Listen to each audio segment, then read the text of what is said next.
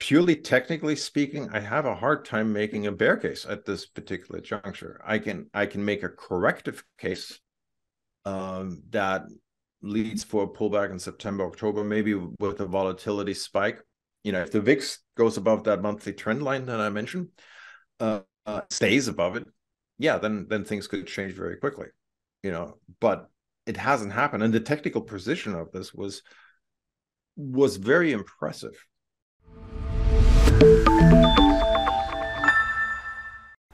Welcome to Wealthion. I'm Wealthion founder Adam Taggart. The price action in financial markets has largely ignored fundamentals all year so far. Prices have pretty much been dictated by narrative and by technical analysis. Well, what are those telling us to expect from here for the remainder of the year? For answers, we turn to technical analyst Sven Henrich of NorthmanTrader.com, who's freshly returned from a sabbatical in the Scottish Highlands. Sven, thanks so much for joining us today. Hi, Adam. Great to be with you. Yeah, Scotland was great, man. I was very lucky. The weather was awesome, which is rare in Scotland. So enjoyed that very much. That's great to hear. Scotland's actually the first trip I ever took myself on, like with my own money at 17. I went out there for a couple of weeks all on my own. It was wonderful. Beautiful place. I don't know if you left a couple pounds behind in Scotland, Sven, but you are looking trim, my friend. It's been a process this last year. Decided to get in shape, and actually had a running injury in May, so I've been hitting the gym for a few months, but getting back into running as well. So I just sitting too much time on screens is not good for you. So every day I try to find time to scoot out, get out in nature, do my thing. Wow. I get to say it's impressive, not only how it looks, but the fact that you've done that without having been able to lean on running to drop the pounds. I work out every day, and you shared your percentage body fat with me. And I'm like double where you are, brother. I mean, that's really impressive. Yeah, I mean, it's a bizarre thing. And one thing I've done also is intermittent fasting. I usually don't eat until 4 or 5 in the afternoons. Shifted my diet quite a bit now with the gym, doing a lot of protein and so forth. But it's weird. You can retrain your body because we're all, especially with the type of foods you eat. There's so much junk out there, processed food that just spikes your blood sugar, and then you're left with these cravings. And then if you're dealing with stress, maybe you're sticking your head into the fridge too many times during the day. It just adds up, and if you don't move, then that all adds up with it. The intermittent fasting just works great because I just realized you don't really get hungry. I mean, your body adjusts, and your system calms down, and yeah. Feel great. That's the point of the whole thing.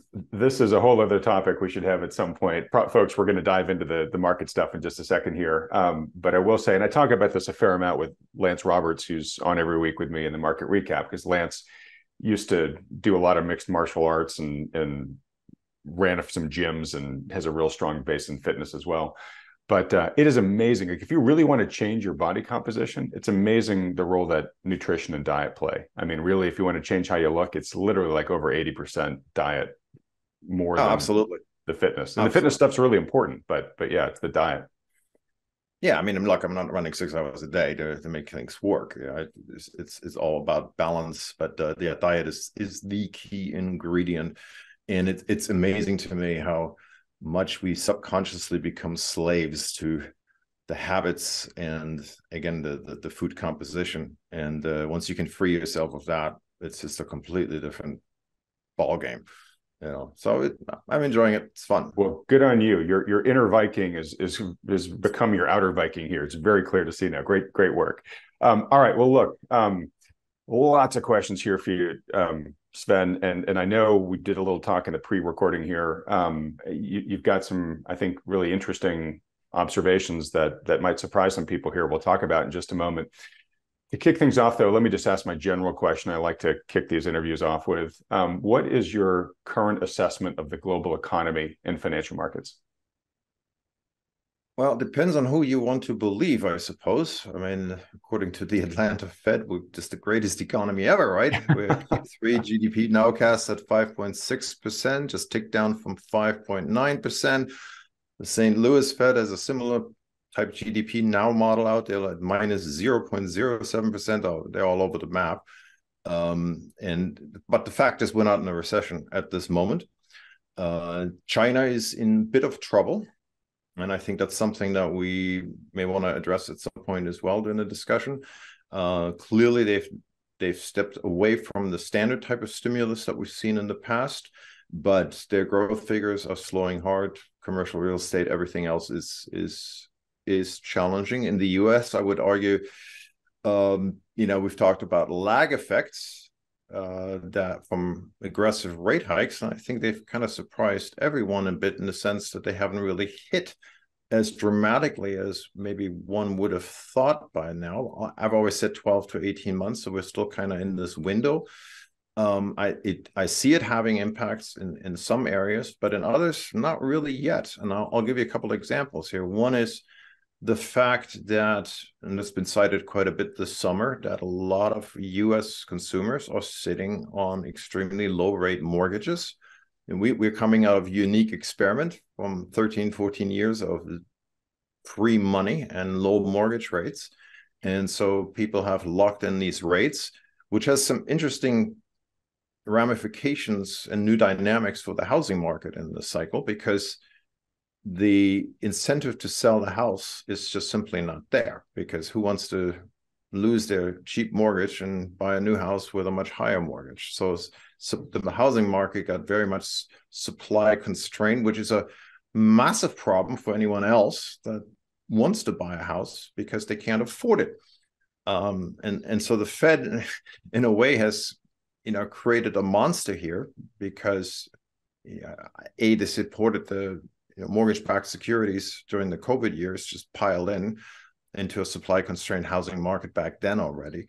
And now prices have not come down the way they probably should have at this point. So that the housing market's kind of dead in that sense. It's kind of in a weird equilibrium. But as long as people can hold on, and that's quite a lot of millions of people sitting on low mortgages, they can weather the storm a bit longer than you would think. The same is also true for corporate debt. Corporations were very smart to lock in a lot of cheap rates. Now, it's true, this year, next year, in 25, 26, the maturities are coming on the line, and they're going to have to also refinance at higher debt. But the impact hasn't really been felt yet dramatically. And typically, this is what you see, which then causes margin pressure, and that leads to layoffs. And so in that sense, maybe you're looking at a bit of an unusual runway in terms of how these lag effects filter through the economy. So I think we just need to be all aware of that. And then thirdly, I've seen a lot of talk about excess savings being drained, right, from the post-COVID checks and everything else. So there's a lot of concerns for, well, what happens to consumers with the excess savings drained, and then of course the student loans coming back. So there's a lot of doom and gloom on that, which is, I think, justified, because we don't know exactly how this will impact the consumer. But there's a counter to that as well, which is, in the last year and a half, we saw nothing but negative wage growth. Okay? And 25 consecutive months of it, just FYI. Yeah, absolutely massive. And, never seen anything that dramatic, right?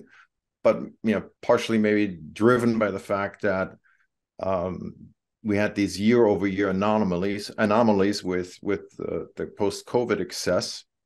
But still, it's typically when you see negative wage growth that pervasive, that dramatically, you're in a recession, right? But now something interesting is happening, right as the excess savings are coming off the so-and-so quote-unquote balance sheet here, if you will. Real wage growth is turning positive. Quite a bit, actually, as inflation's coming down and wage pressures have moved wages up quite a bit. And all of a sudden, the consumer may be able to handle that transition better than anyone would expect.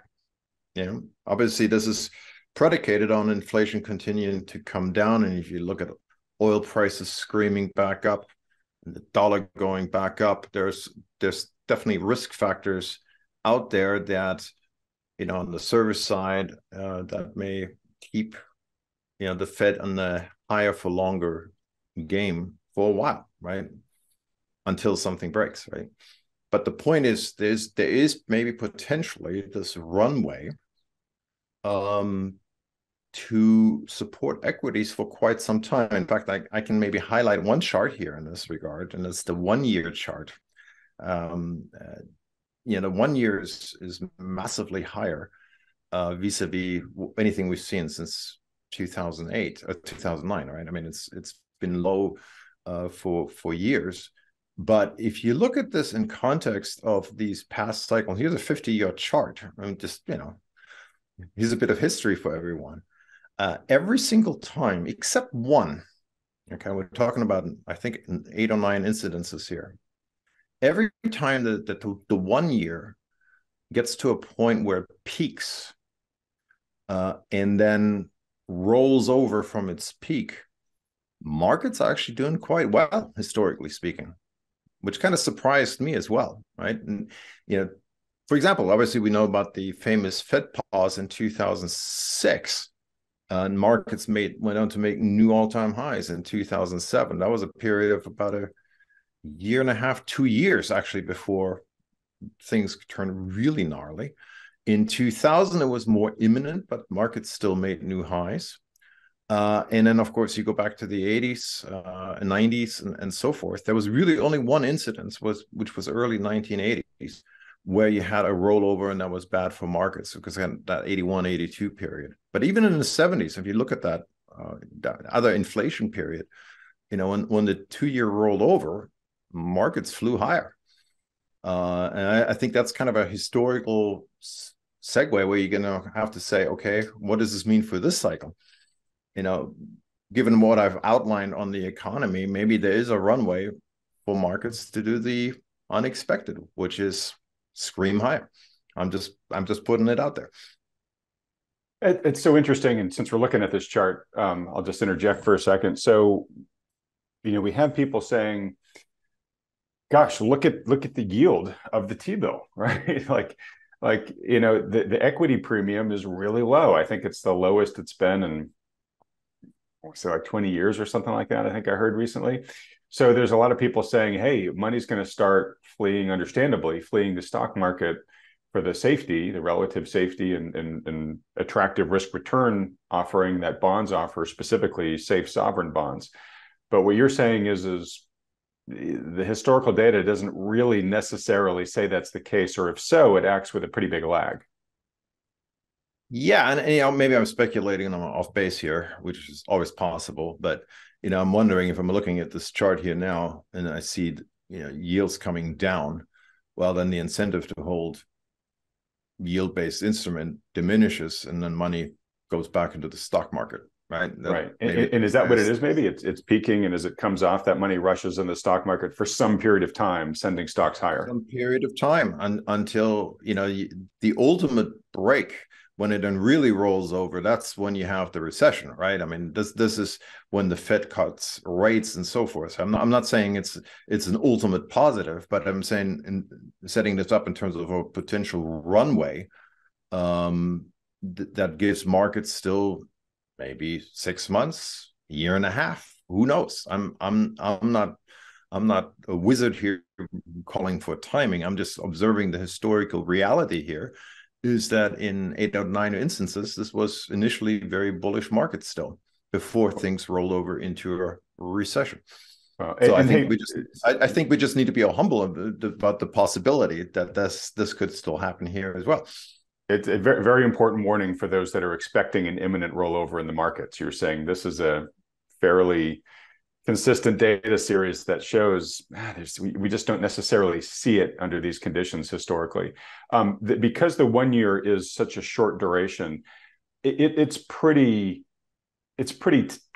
correlated with changes in the Fed funds rate, right? In other words, when the Fed hikes or lowers the Fed funds rate, the 1 year moves pretty quickly with that, right? Yeah, I mean, just look at 2006, 2007. Once it peaked, that was when the Fed had paused its rate hike cycle. right? It just didn't do anything until it was forced to in 2008, right, when everything fell apart. Yeah. So the 1 year actually held fairly steady, but in that time frame, look what markets did. It kept going up, Yeah. you know. And it's really not until you got a massive break in the labor market, and going back to the corporate debt, as long as they can manage their margins, and refinancing is not a massive issue for them quite yet, and demand is holding up, i.e. positive wage growth vis-a-vis the other factors we mentioned in terms of student loans or excess savings. Again, I just got to look at it in terms of runway, and markets like to run until they don't, right? So, and I hate to say this, maybe the next chart I need to bring up and just kind of give everybody kind of a head washing. And I'm not trying to upset anyone. I'm just trying to be as stoic and analytical about all this as I can be. But it's basic S&P seasonality chart, which is absolutely mind-boggling in context of everything that's going on this year, because we've been looking at this not in terms of percentage moves, but in terms of directional pivots. And it's amazing how just relevant it remains to this day. I mean, look at this very basic March bottom, right? Then a rally into May, and then chop May, June. That's kind of what we saw. Then a massive rally into July, which we had this year, right? We had a massive rally into the end of July, and then it called for a modest pullback in August, 6%. That's what we got on the S&P. And then a rally back into early September. Guess what? That's just what we saw. And if you just look at this chart and nothing else, what it suggests, and my view on these things is, they work until they don't, but as long as they work, they're relevant, right? And if you look at this, you can make the case, okay, well, maybe into mid-September, we'll see another big squeeze that may or may make new highs vis-a-vis July or not. And then we're going to see some shakiness, vis-a-vis September, October. And then guess what? This thing is going to get bought into year end, which is then, when I'm looking at this on a basic level and then dig into the market, how the market's been acting here during July, August, I find it really interesting. This August correction was very unique in a particular sense. So I wanted to walk you through a couple of charts to highlight that, because it's quite fascinating, and it's got me thinking. Okay, so first of all, let me just highlight one chart, which is real quick, Sven, before we go there. I just want to make sure, it's probably obvious, but I want to make sure folks understand this chart we're looking at here, the seasonality. This is a composite over the past 20 years of S&P behavior, right? And what you're saying is 2023 is playing out practically exactly according to this average trajectory. So yeah, and it's not the percentage.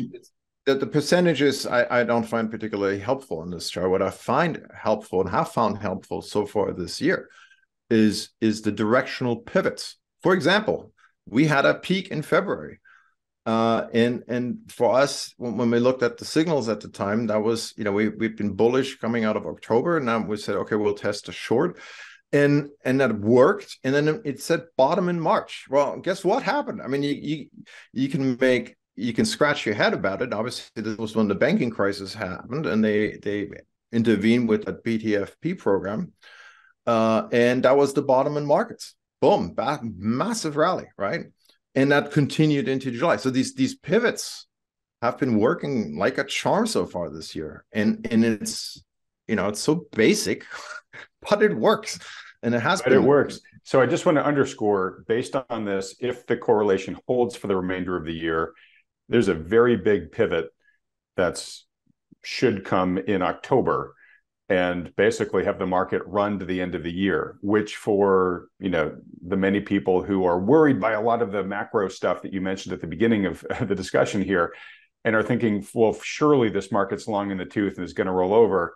You're just waving a flag and saying, hey, maybe, but the seasonality correlation has been holding really tightly. And if it does, prepare yourself. This thing may just run higher into the end of the year from mid-October.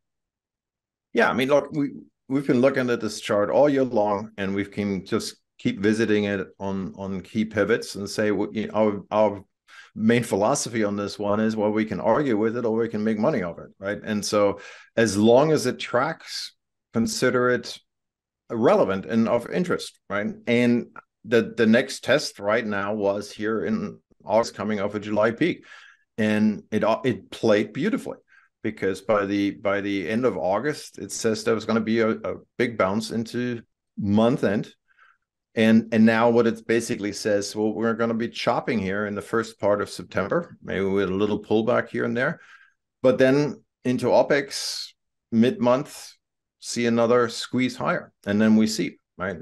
So that's not even a technical chart. This is just a basic seasonality chart. No other value added to that. It's just the market is repeating all this very conspicuously, accurately. I'm not arguing with it. I'm just saying that's what's been happening. You're just saying it is what it is, right? And as I'd like to remind people, this whole reason for this channel is to help us look at all the data that we can and try to get a best sense of where the puck is headed. Sometimes that puck goes in directions that we, logically might not want it to go, right? But as we remind people, we have to deal with the markets. We have to trade the markets we have, not the markets we wish we have, right? And you're just saying, good or bad, this is how the script has been unfolding all year so far. Absolutely. And, let me move the market discussion to some observations about this particular pullback in August and how it unfolded and how it then fit in with the rally into the seasonal chart for early September rally. I'll start with a basic one that probably all of us have questioned at some point this year, and that's the VIX. If you can pull that one up, for many of us, I think we all kind of considered the VIX to be dead ever since the 0-day option trading has begun. And even last year, I kept pointing out that with successive new lows on the S&P, the VIX just kept making lower highs. And I remember in October, a lot of people talking about the VIX, you don't have a bottom until the VIX hits at least 45, this, that, and the other. And that's all historically true, but it just simply didn't happen. And we had that one little spike this year during the bank crisis, and it didn't even quite hit the trend line, and it just got thumped. And not only did it get thumped consecutively in these recent months, it broke the uptrend from 2017. It's been a consistent uptrend. So for any of us who are expecting, the resurgence of volatility, you were sorely disappointed. I mean, we're making fun of VIX Crush Fridays and this, that, the other. But the fact is, volatility, we've moved into a low volatility market regime. And so all of us were kind of saying, okay, well, maybe the VIX, I know there's a lot of people who doubt you can chart the VIX anyway, but, we've, from my perspective, proven that differently year after year after year. But frankly, we were challenged on this as well. And so when the August correction happened, there was a big test in our minds whether the VIX was still technically relevant. And that was on the lows August 18th. My wife, who's always tracking the VIX, she sent me a chart I share with clients, and it was fascinating. On the day of the lows, the VIX was approaching that broken trend line. And that was kind of the moment where we said, okay, this is now a show me moment. Is the VIX still relevant? Is it not? And if it's relevant, then technically it would reject that trend line. I actually posted those charts on my Twitter feed as well. And guess what? The VIX hit that trend line so precisely, so cleanly, and then just got absolutely monkey hammered down. So, I can argue with it. Anyone can argue with it. But the fact is, that's what it did. I mean, it just tagged it and got rejected hard. And, we've been rallying ever since from that August 18th low. It's been pretty impressive. Now, having said all that, on Friday, the VIX closed around 13. Do I feel comfortable saying the VIX is going to stay low here in September and October? No, I'm not. I would probably expect some volatility come back in, but I think the main message of this chart now is the big bull bear divide line is that trend line. For bears to really break this market, you need to get above that trend line and stay above it. Otherwise, you got nothing. You have absolutely nothing. I mean, this was a big test for this market. And if you wanted to see who was in control, bang, bulls. Because volatility, again, pulled off of that trend line. Amazing to see. Wow. And I'm just curious, Sven, because I know folks are going to ask this. We've talked about it a little bit in a few previous videos.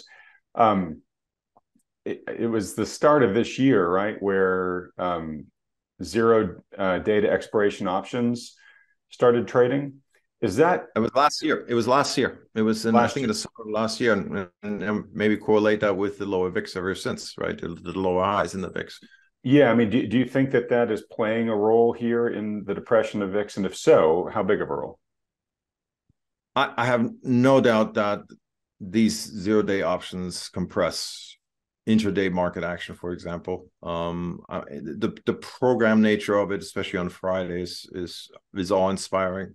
We can look at all kinds of macro things, but we also need to be aware of what's going on in the market structures, what's driving markets, what's technically relevant. And I hate to say it, but this has made a difference in terms of how markets act. But what we have seen also this year with the summer rally, I would argue, is not unlike what we've seen in the past 6 years. In fact, if you pull up a chart, my rally chart, I'm going to give everyone a head washing here, including myself, because I looked at this and it's kind of eye-opening. Over the last 6 years, we've seen 7 what I would call stupid rallies. Okay, let me define what I mean by stupid rallies. These are rallies that go on and on and on and on, and anyone's trying to fade them is going to get run over or is going to get frustrated. And for the purpose of this chart here, I've just highlighted some key phases. For example, 2017, when we had the tax cuts, what do you see? Every week, the S&P is tagging the upper weekly Bollinger Band. Basically, the weekly 5 EMA holds its support, and it just goes on and on and on. We saw that in 2018. Obviously, we saw that with the Fed flip-flop in 2019. We saw that when they expanded the balance sheet in 2020. Then, of course, we had the COVID crash, and we all know what happened after that. The dumbest rallies ever.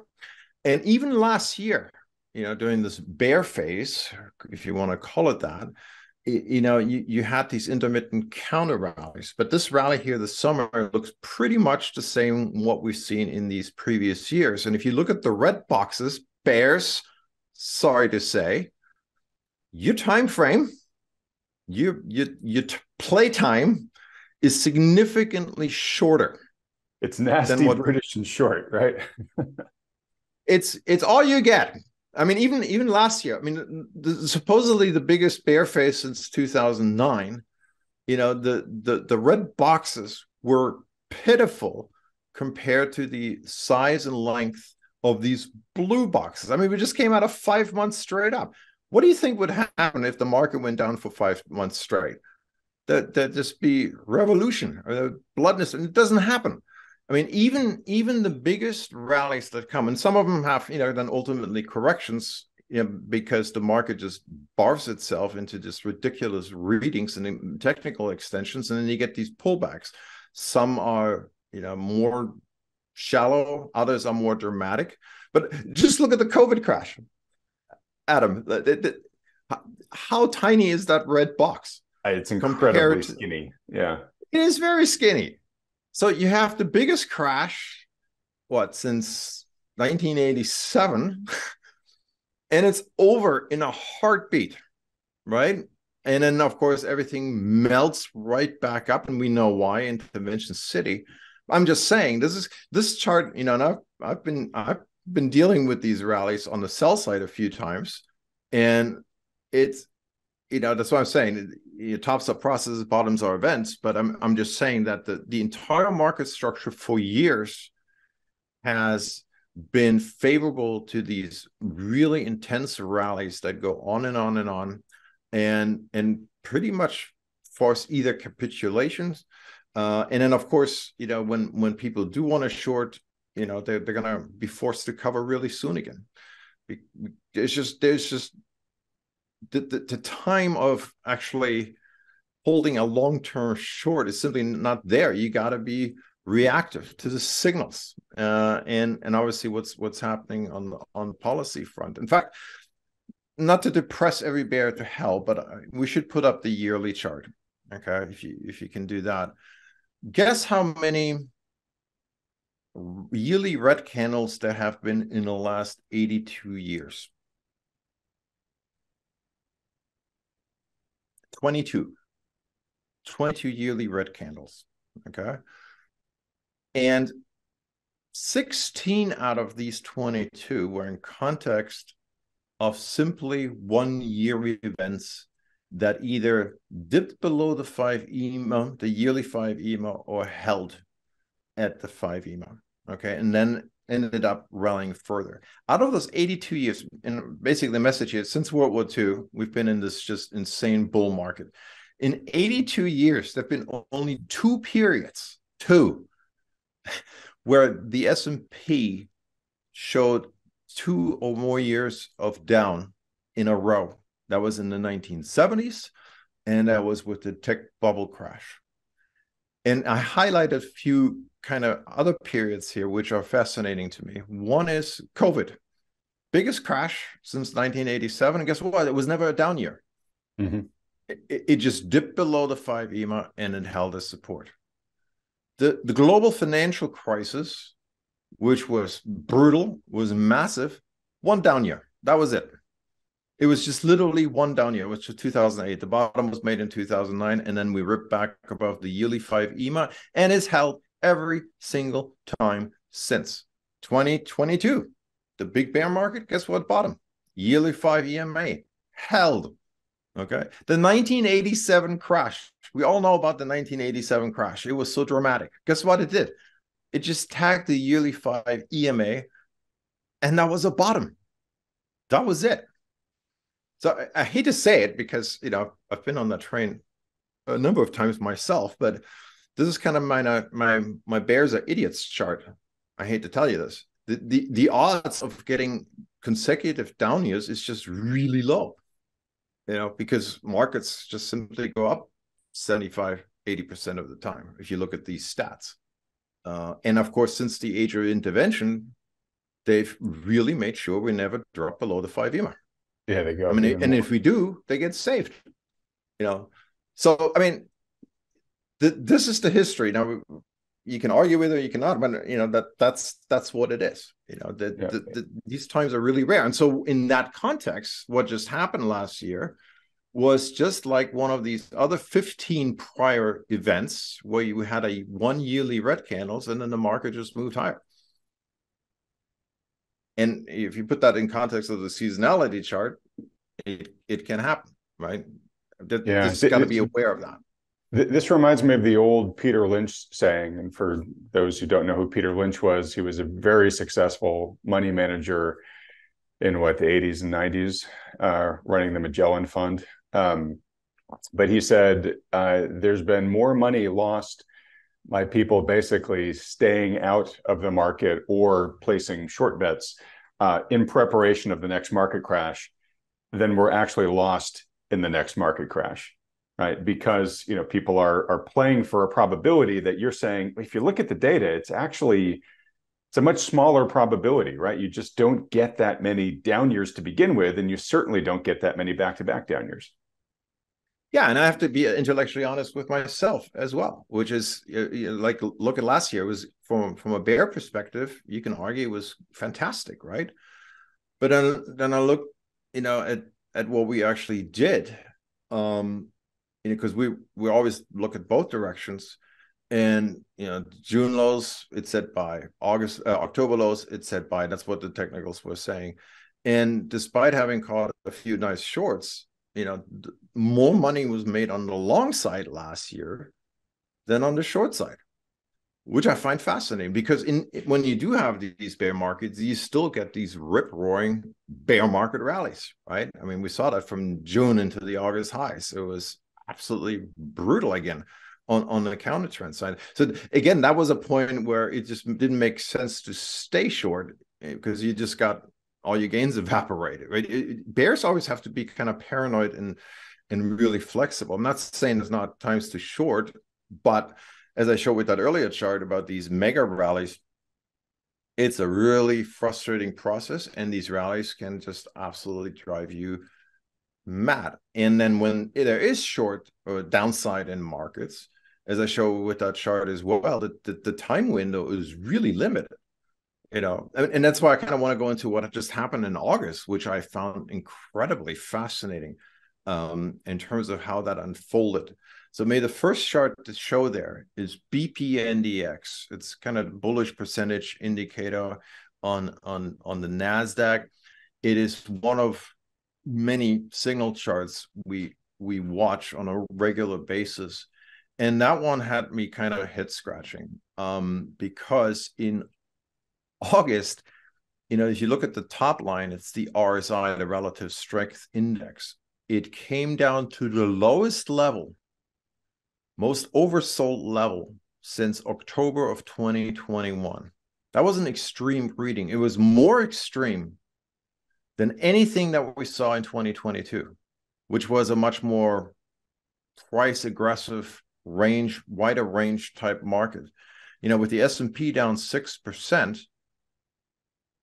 all of a sudden you see the most oversold reading in nearly 2 years. You kind of scratch your head. This is like, this is not really a place you want to be staying short, right? This is the place you want to start looking at buying. And then, just looking at the structure, how the decline unfolded on the bottom part of the chart, it was basically a falling wedge. Also what we saw in October of 2021. And basically what that chart did then, obviously, the counter rally that followed didn't stop until the RSI went back to 72. Now, I can't say if the same thing is going to happen here again, but I'm just noting the similarity. The other thing that happened, which is actually a lot more dramatic, was if you look at the NASDAQ oscillator, the volume oscillator chart, because that was mind-blowing. If you can pull that up. It reached an oversold reading of a level that we hadn't seen more than, I think, 7 times in the last 10, 12, 13 years. I mean, it was extreme. And you ask yourself, okay, all right, let's have our limited data set. Actually, it goes back to 2006, this chart. We had it in 2010, 2012, 2016, that kind of thing. And each time, it ended up being a major bottom. It was not a time to short. I guess you can argue in 2010, it chopped around in that lower price range for a little bit. But basically, it got down to a level of a minus 130. Extremely rare reading. We saw it once last year. That was a buy. We saw it in a few times in these previous years. Each time it was a buy. The baffling thing here on this one was the VIX, because typically when you see an oversold reading like that, you see a big VIX spike. And we didn't see that, right? Because the VIX just tagged that trend line I mentioned earlier and rejected. That was it. So if you look at this, it's kind of weird to say that a 6% pullback resulted in such dramatic oversold readings. And there's actually one chart that may explain a little bit as to why, and that's the asset manager index. That's a classic kind of a maybe sentiment gauge in terms of how rallies unfold. In July, I was putting out this coming correction Northcast, where I talked about some of these extreme readings on the overbought side. And one of them was talking about, I put a tweet out on this, that the asset manager index just massively piled into levels we hadn't seen basically since the 2022 top. I mean, this is what these big stupid rallies do, and they force asset managers to pile in. The FOMO, the capitulation, that was the warning sign, because we just got really overbought again on negative divergences, and they piled in. But what's fascinating to me is, the 6% pullback on the S&P. Look how they barfed out of their positions. They got to the lowest exposure in all of 2023 by the end of August. And that typically ends up to be a major contrarian signal. Why? Because, if they're expecting a big, massive correction or bear market and it's not happening, and then they're forced to pile back in, right? That's your basic performance anxiety. But considering the dramatic nature of this turnaround, I'm actually amazed that the S&P only dropped 6%. You would have thought it would have dropped a lot more on that. It didn't. And so I guess we all have to ask ourselves why that is, right? It should have. And the second point I guess I would make here is that now they're still not fully positioned again. So if everybody's expecting a big September, October correction, but it's not happening, and then you have the context of the seasonality chart, if that still plays, they're forced back in. Yeah, you get like a big short squeeze, or just everyone who's been on the sidelines has to start jumping back in to chase the performance. That's the danger. So I'm I can't predict this obviously, but I'm just noting the behavior, and you see them piling back in here at the end of the month because they have to. So a lot of that is happening, and I want to highlight this also in context of BPSPX, which like this asset manager index was really interesting in terms of the July-August timeframe. Sorry to make you jump hoops here with these charts, but I think they're really important to noodle through. BPSPX actually did something very unusual on both ends of the spectrum. And that is, in July, when these asset managers piled in, the RSI got to the same level it was before the 2020 COVID crash. It was extreme. This is like the most overbought RSI I only seen in these two timeframes. Very impressive. So that was a massive warning sign in July, hence expecting some sort of correction. But then the velocity with which this then dropped to the most oversold reading since 2019 was just as impressive, because again, it was more oversold than it was at any time in 2022. Again, this is where your charts are screaming you can't stay short. The rally is coming. And what's also interesting is that we never got to below the 100 MA. We dropped below the 50 MA, but the 100 MA held. And so now it gets really weird, Adam. All right.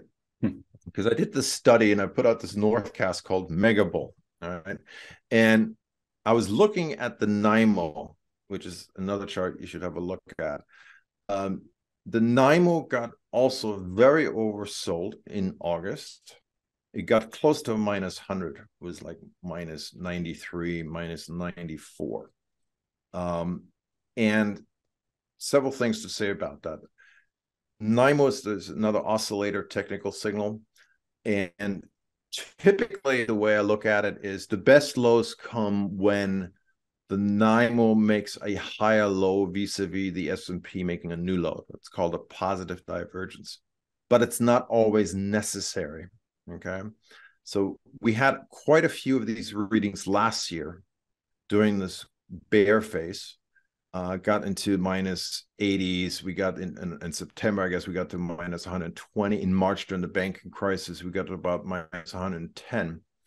But this minus 94 reading in this context is maybe just, you can say, well, it's kind of the same range, no big deal. But actually, it turns out it is a big deal, at least in my analysis, because it happened in August, which is really unusual. I mean, we've seen corrections in August before, but you see extreme negative NIO readings in August, I found to happen, oddly enough, every 4 years.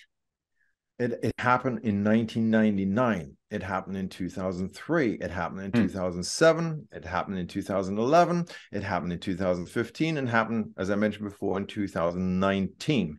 What are all these years? These are presidential pre-election years, every single one of them. And I'm like, really? I mean, going back to seasonality chart, like, right, maybe we're just all part of a script unconsciously, because you really don't find August readings on NIMO that low. I will say there was one exception, which was 2014, and markets just rallied like a bastard into year end. But every single one of these, going back to 1999, were all presidential pre-elections years. What happened with a NIMO reading like this? We got a bounce into September, basically what we're seeing now. Then you got another pullback in September, October, similar to the seasonality chart. Yep. Some of these years basically created a retest of the August lows. Some made a higher low. Some made a marginal new low. And that was it. That was it. Basically, they all were a buy, every single one of them. Now, I'm not saying these are long-term necessarily good news market structures, because in 1999, we know what happened, right? We made new all-time highs in March 2000, and then ultimately a recession came and hell broke loose.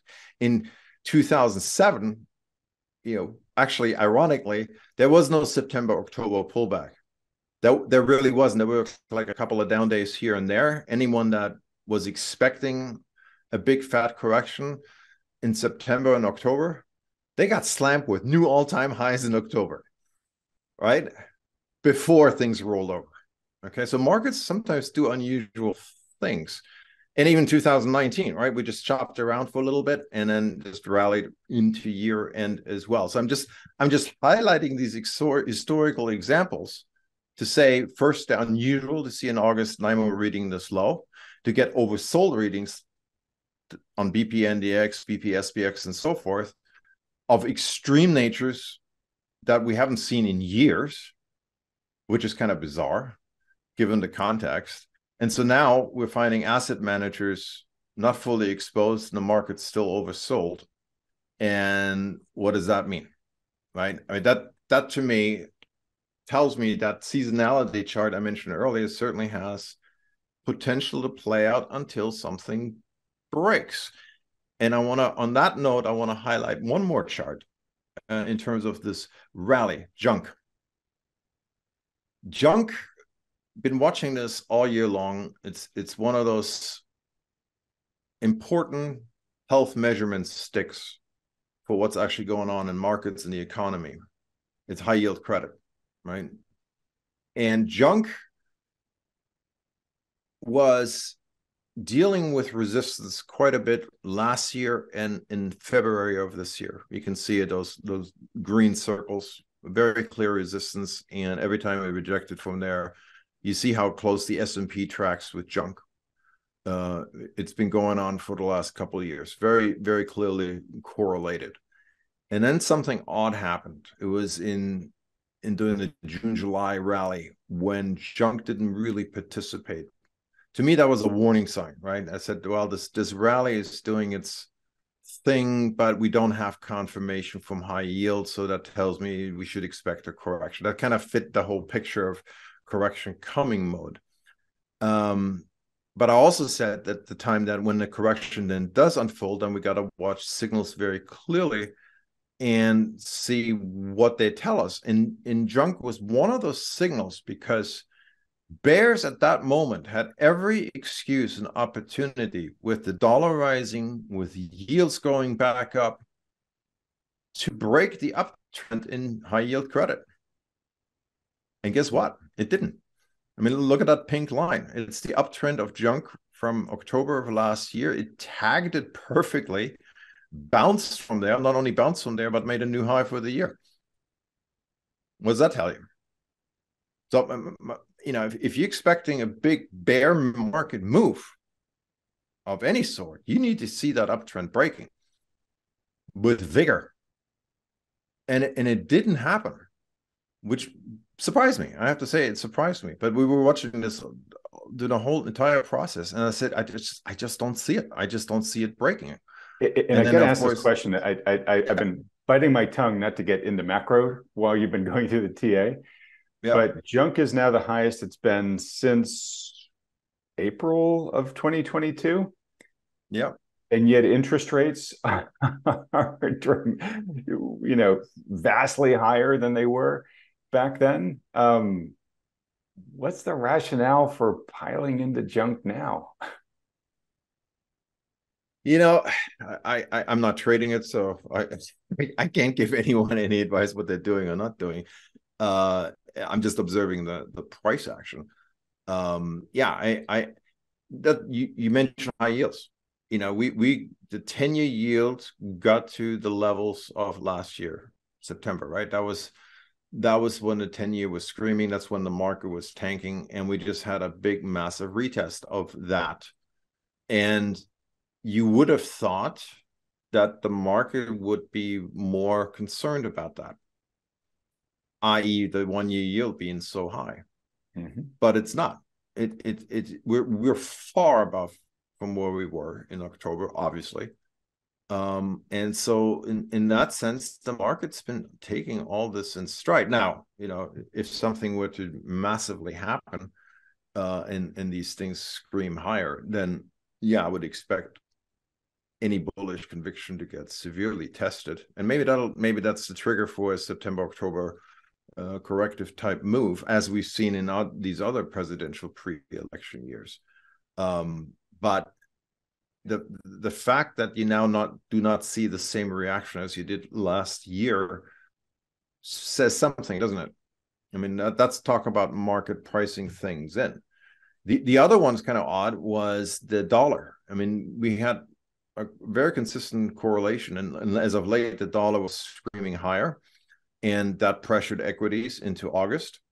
And then the dollar got very overbought and all of a sudden pulled back. I didn't bring a chart for that, but it pulled back to the 20 MA, and markets rallied with it.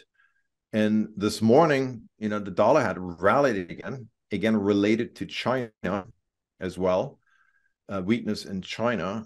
And yet markets are kind of brushing it off. And we're down a little bit, but nothing dramatic. You would have thought with a new high in the dollar for the year, we would see major volatility. Haven't seen it at this point, which kind of brings me to,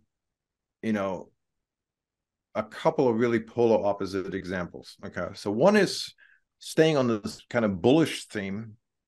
I'm looking at a couple of international equities. The Footsie in UK is a good one to look at, because the Footsie, obviously being based in the UK, is struggling the most with inflation in the Western world, because obviously they also have Brexit-related issue and so forth.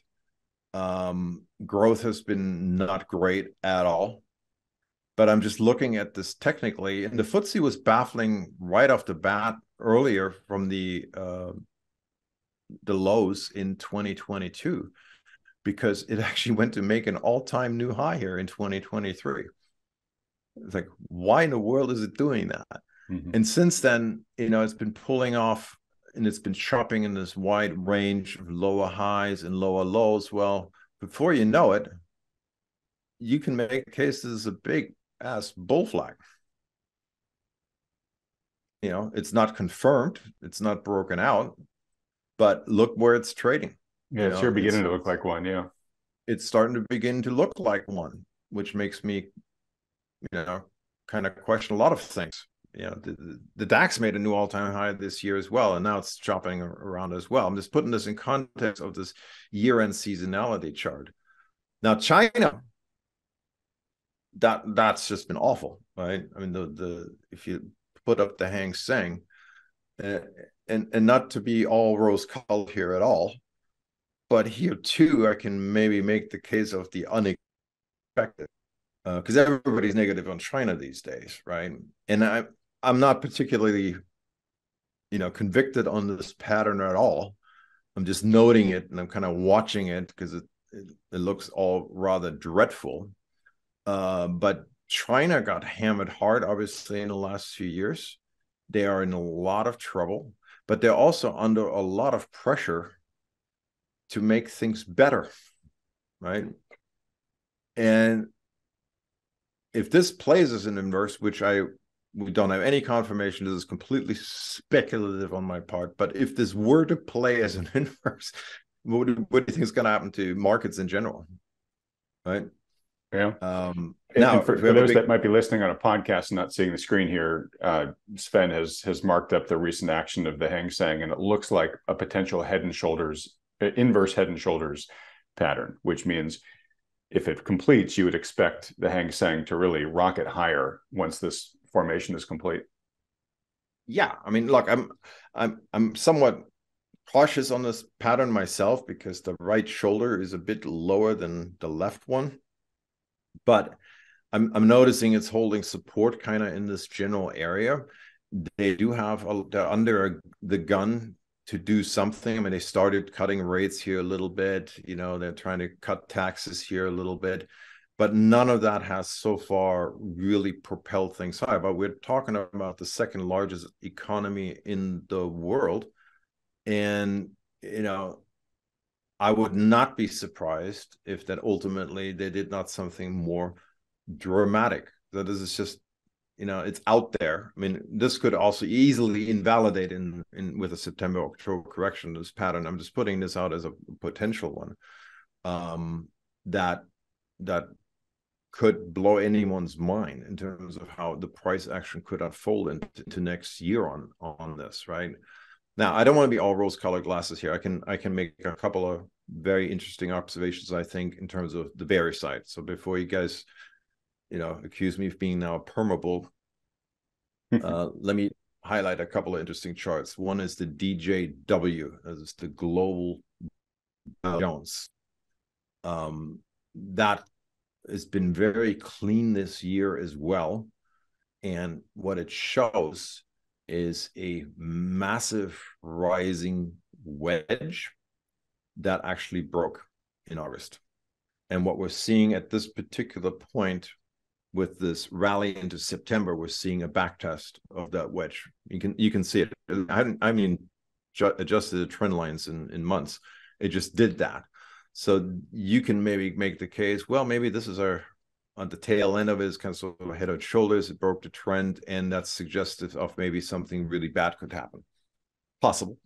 I mean, I'm keeping an eye on that one as well. In fact, it's going back to what I mentioned about all these presidential pre-election years with the negative NIMO reading in August being so bad.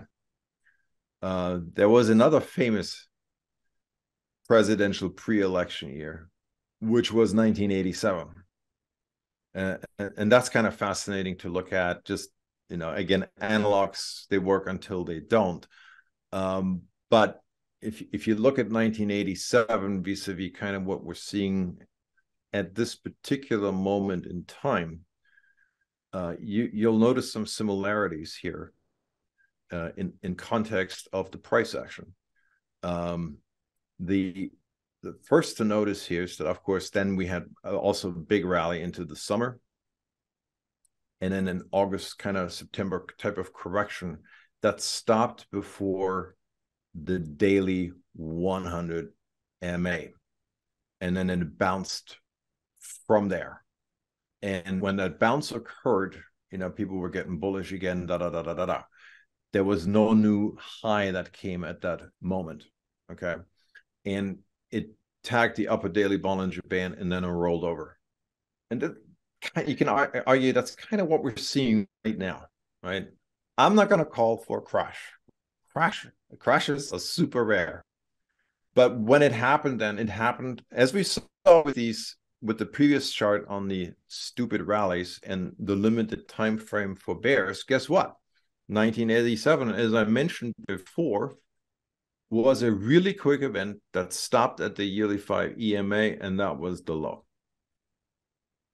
which if you look at it in the context of where we are, I don't know what would trigger a crash. Let's say the dollar goes wild. Let's say there's a geopolitical event, all along would get stopped out, obviously. But then you're basically looking at buying again. Why?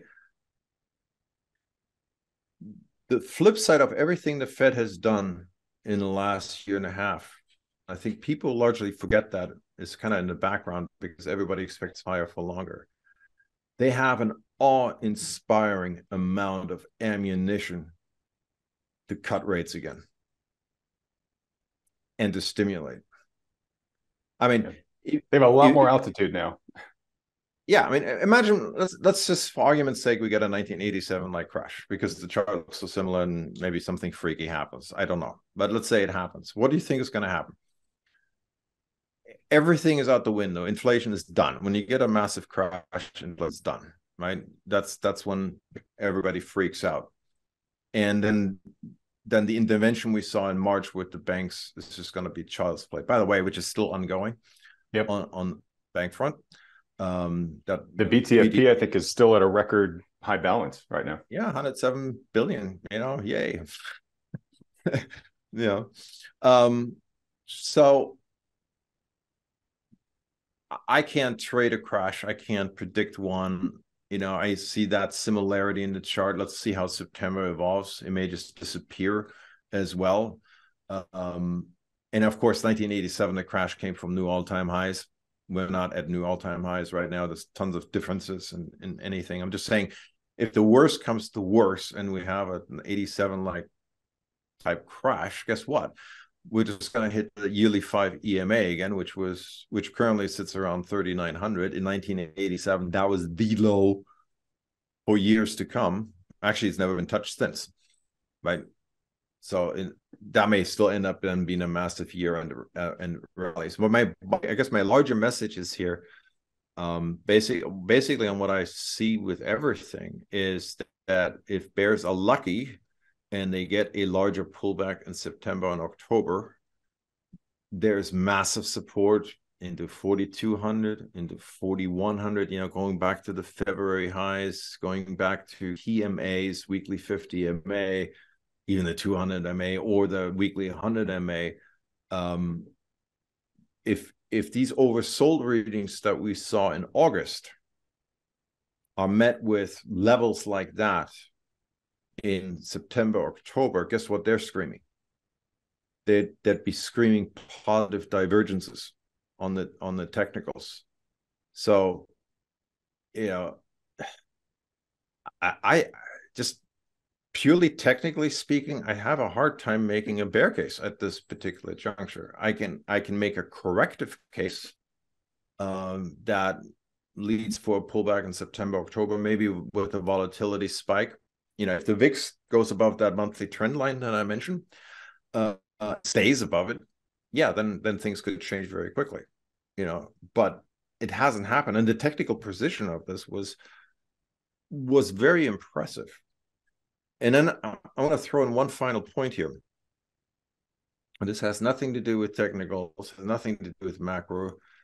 It's kind of a human factor. Because we do have a presidential election next year. Our interview with Sven will continue over in part 2, which will be released on this channel tomorrow as soon as we're finished editing it. To be notified when it comes out, subscribe to this channel if you haven't already by clicking on the subscribe button below, as well as that little bell icon right next to it. And be sure to hit the like button too while you're down there. Also, if you haven't yet heard, tickets for the Wealthion Fall Conference have recently gone on sale. They're now being offered at the early bird price discount of nearly 30% off the standard price.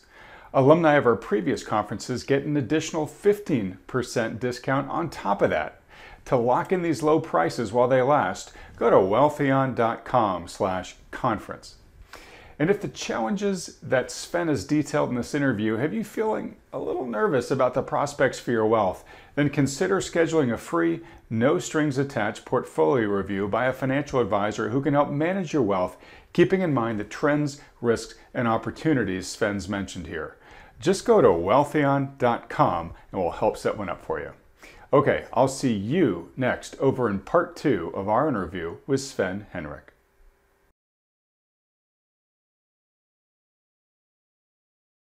you.